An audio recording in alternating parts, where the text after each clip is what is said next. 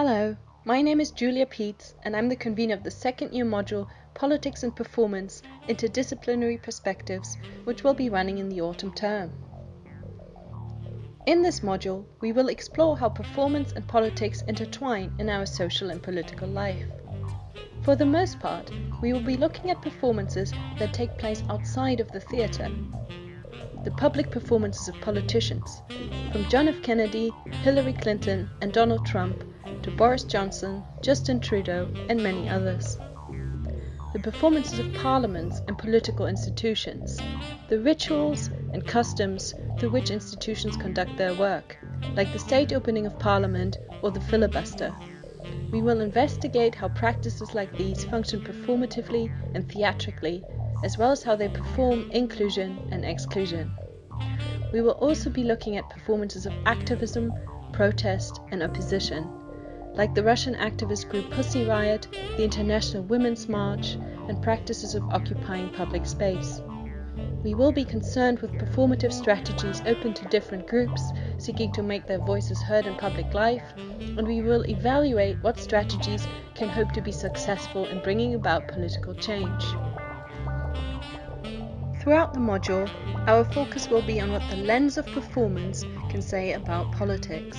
What do performances do in politics that goes beyond being simply ornamental, distracting, or manipulative? We will ask what function performance has in democratic and oppositional politics.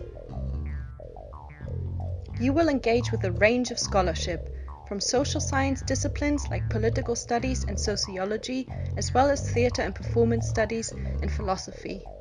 Engaging with politics and performance will deepen your understanding of key scholars for theatre and performance studies like Jacques Rancière and Judith Butler, as you explore how theatre and performance studies can be relevant and uniquely insightful in contexts far beyond the theatre.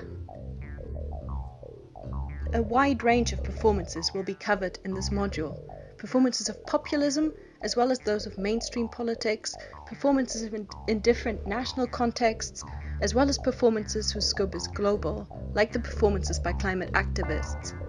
We will look at videos, texts, images, and mass media representations of political performances.